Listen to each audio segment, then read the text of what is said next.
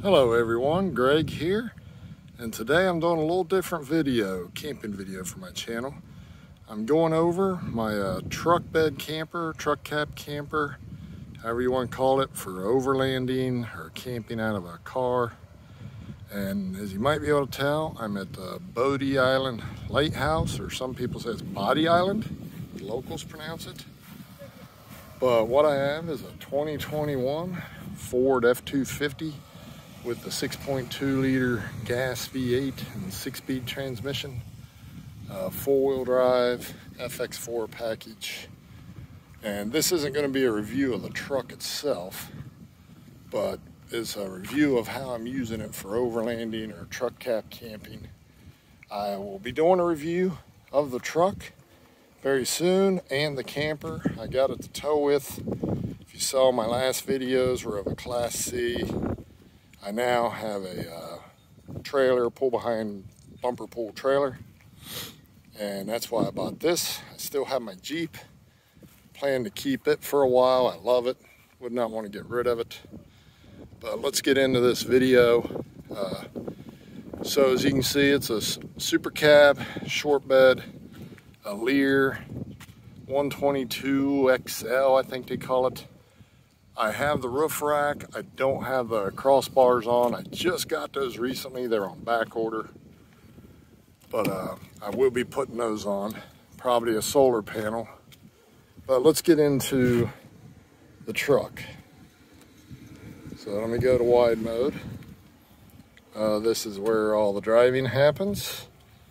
And how I use it. Has a USB-C cable for Android Auto and the in-dash screen, or Apple CarPlay. Big center console for storage. Use it for installing tire deflators, change, whatever. Not much to see here. Normal stuff for driving. The rear, I have full of junk. These are bags for my camp chair, a REI folding table, a gazebo, a screen house, and a CVT shower tent. Those are all set up back at camp, and they go in the back of the truck. And the floor back here, I have a bag for my iPad, which is charging on the Blue Eddy, and I have a camera bag.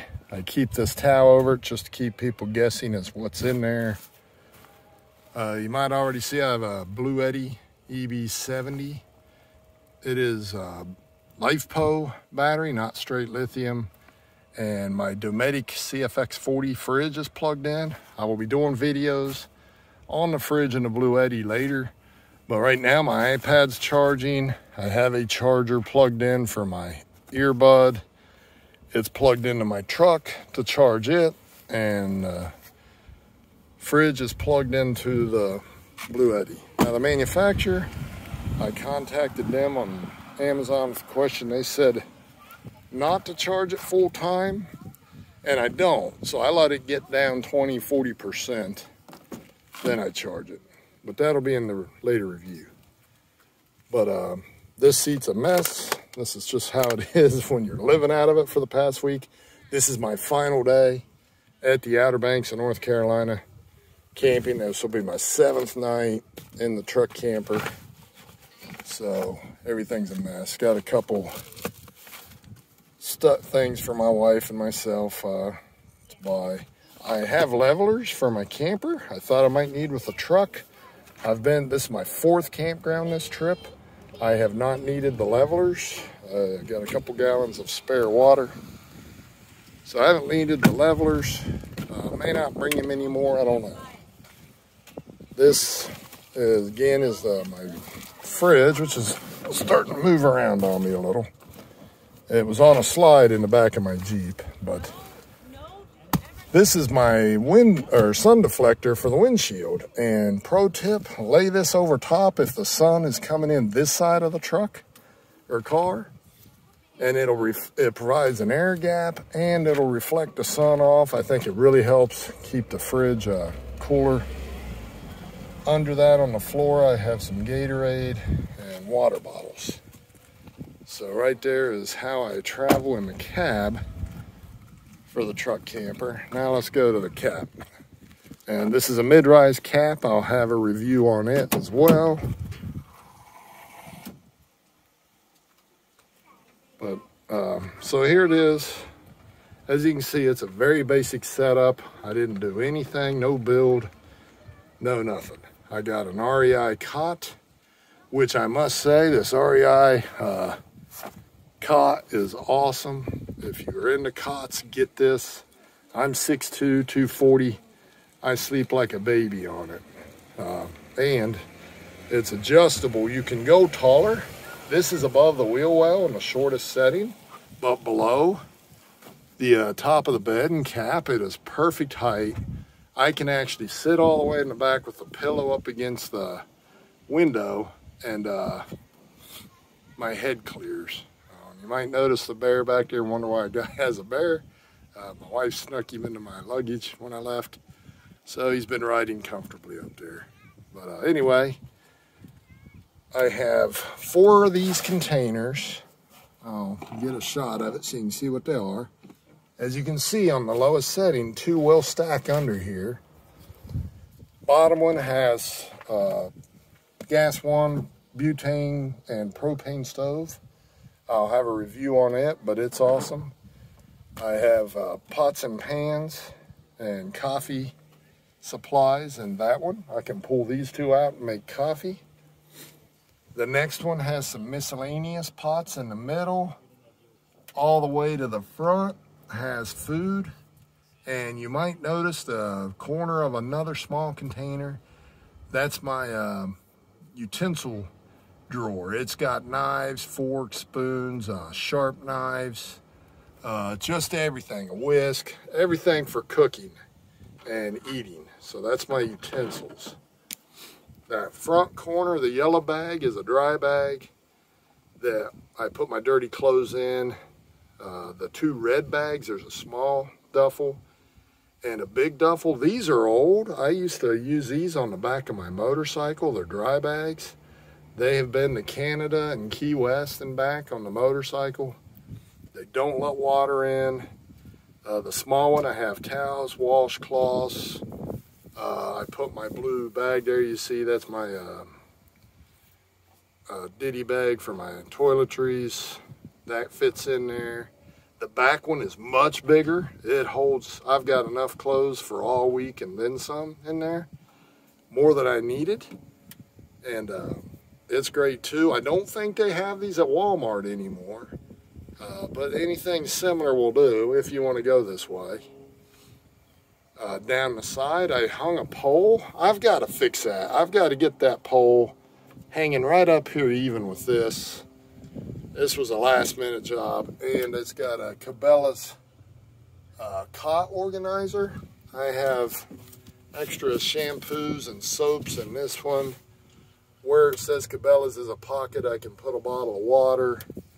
And then, I mean, it's got more stuff than I'm using right now. But I've got to hang this up against here so I can get this thing raised all the way up. But that'll come later. This was my first trip, and I just wanted to get it done. Something else I want to show is I made tie downs to the cot. They're not even tight right now, and I'm not even sure I need them. This cot doesn't seem to want to move. I just have them so it doesn't jump around too bad if I hit loose stuff, you know, bumpy stuff, washboard. I was out on the beach at above Currituck Lighthouse, and you hit some really washboard stuff up there bouncing me around. And as far as I can tell, this cot sits here just fine. Does not move. But I do have it tied down front and rear. And then this back corner over here, I also have it tied across to these normal tie downs you get in the corner of truck beds. It doesn't have to be tight. It's just there to hold it in place. The other thing I do is I slide a shovel up in here, and I have a brush for brushing off sand and dirt. That's actually pretty handy. and it just goes in there. And then the one thing I didn't mention is my water. You know, I have a milk crate. I have a ratchet strap just holding it down. So, yeah, it can move around a little, but it's not going anywhere. And then I have a bungee holding a 5 or 7 gallon jug. I think it's 5, Coleman water jug.